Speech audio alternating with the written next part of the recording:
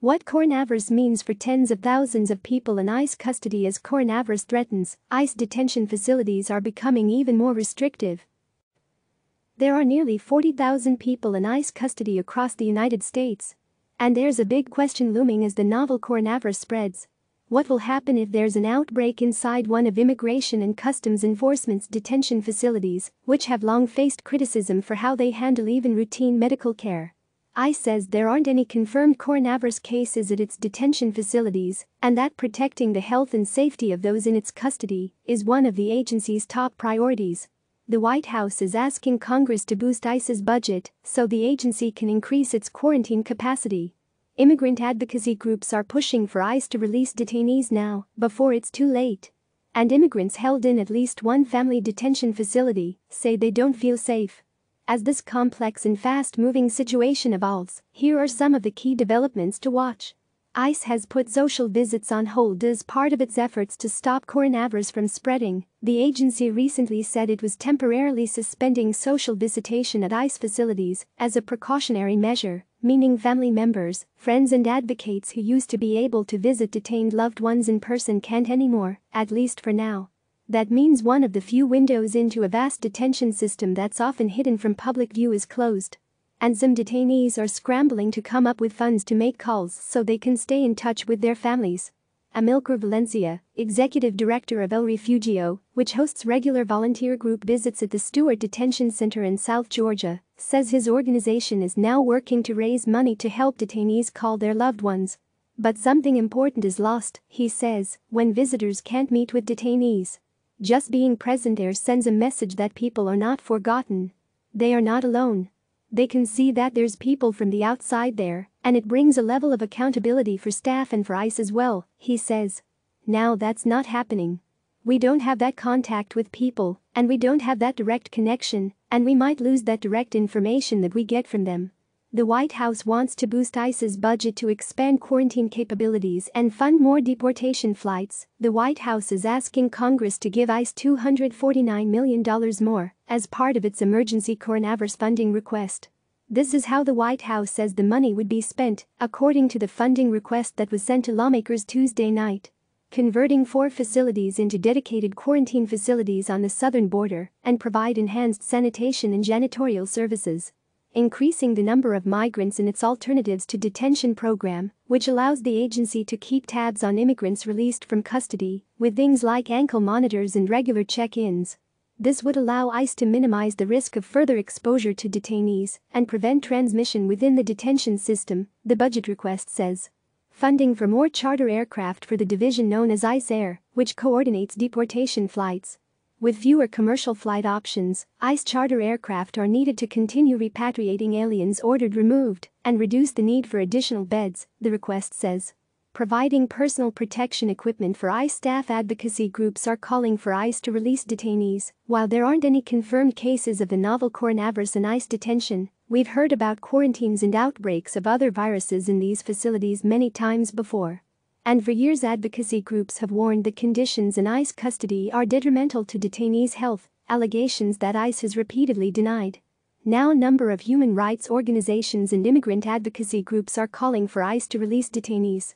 Some are asking for the agency to release detainees with underlying medical conditions.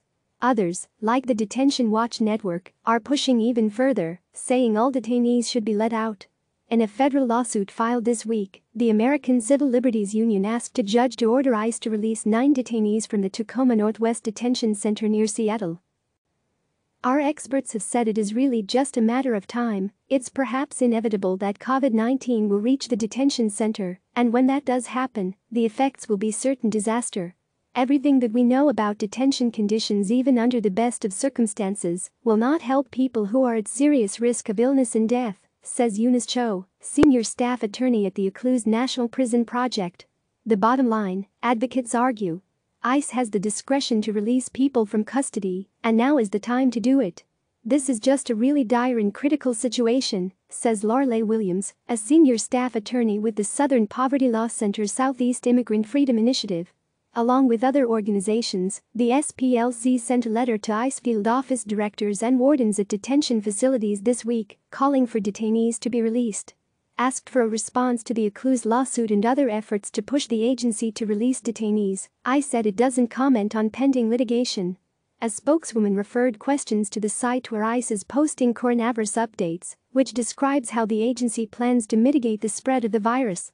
Detainees who do not have fever or symptoms but meet CDC criteria for epidemiologic risk are housed separately in a single cell or as a group, depending on available space, the website says. Immigrants in detention feel like sitting ducks. Races, a Texas-based immigrant advocacy organization, says it's intensifying its efforts to document growing fears that detainees are sharing with its lawyers. They're really concerned. They see what's on TV. And they hear the president saying don't be together in groups of 10 or more, that events of 50 or more people are being cancelled. And they look around and see they're in close quarters with people, with staff coming in and out of the detention center daily. And they feel like sitting ducks, says Andrea Meza, director of RACE's Family Detention Services program. Those concerns were clear in several declarations RACE's shared with CNN. According to RACE's, the statements were obtained by the organization's lawyers this week from detainees at the Karnes County Residential Center, a facility about an hour from San Antonio, Texas, where hundreds of families in ICE custody are held. CNN hasn't independently verified the allegations in the detainee statements. I am very afraid to be detained with something like this going on. We do not get good healthcare here in Karnes. With all of these people in one place, we all get sick at the same time, one detainee's statement said. This thing is very sensitive, and sickness spreads fast in Karnes. We will all die in here. If it comes here, we are doomed. Lack of medical care will kill us. Several detainees' statements suggested soap was in short supply at the facility. The detained families clean the rooms, the patio, the kitchen, everywhere. The officers do not clean the center. The families just receive a broom and a mop with water. They do not give us soap or disinfectant to disinfect, another detainee said. We are forgotten. We are human beings. No one here is properly disinfected. We need to be freed from this place.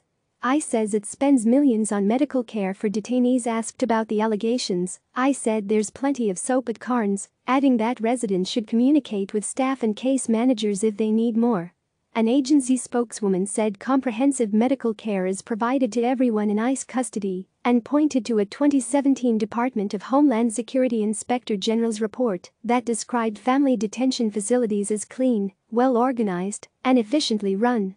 ICE takes very seriously the health, safety and welfare of those in our care. Pursuant to our commitment to the welfare of those in the agency's custody, ICE spends more than $269 million annually on the spectrum of healthcare services provided to those in our care, she said. The private prison company that operates the family detention facility says the detainees' allegations are unfounded, noting that it's been taking steps to address the risks of coronavirus at all its facilities and holding town hall meetings with detainees at Karnes.